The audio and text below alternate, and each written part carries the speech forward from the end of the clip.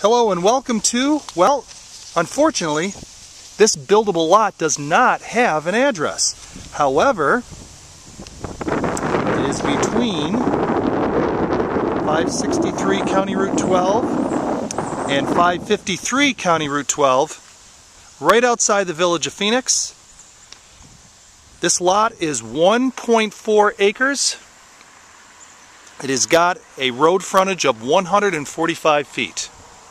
I'm going to show you the map in just a moment here so that you can see just exactly what it looks like. Now it's the one with the arrow with it, okay? Just in case you get confused. Now there's only one problem with this lot. It's not that it's not buildable, it is. And that is that the restrictions in this town make it that you have to have 200 feet of road frontage. This has 145 feet. And that's the reason why we have it on the market, not for $15,000 or $12,000, but for $8,000. This is a residential area. There's a house over there, and there is a house over here.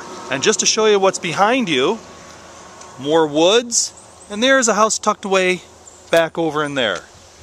That right there is Oneida River Road, okay? And if you continue this way, you're going to go right into the village of Phoenix. You're right near the water. Matter of fact, you would have a water's view from here. 1.4 acres. There's a little bit of poison ivy down there, so I'm not going to attempt to walk the property, but I am going to show you the sides of it in just a moment. Before we do, I just want to point out that there are stakes at each end of the property. These were placed by our company, not by a surveyor.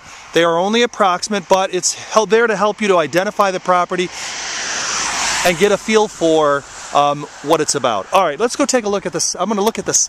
We're going to go over here on the side. I'm going to go down on the side here, and we're just going to take a peek in and take a look.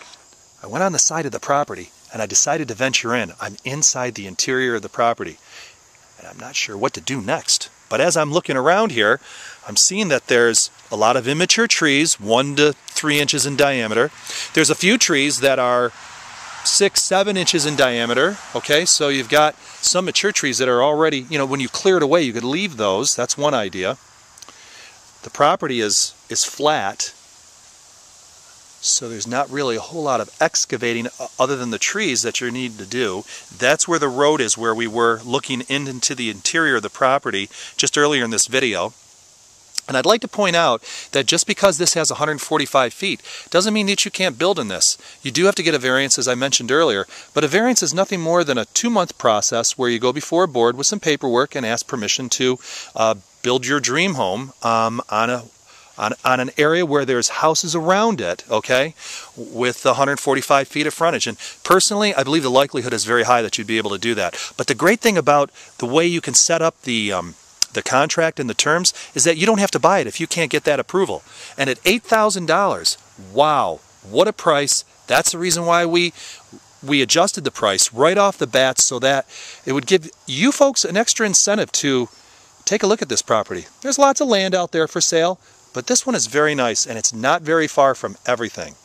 All right, your next step now is to come out and take a look at the property. We've got stakes out here, we've got a sign, and then contact your realtor. Or contact your realtor first and have them bring you out here if you'd like. All right, thanks for stopping by, and thanks for watching this video. Have a great day.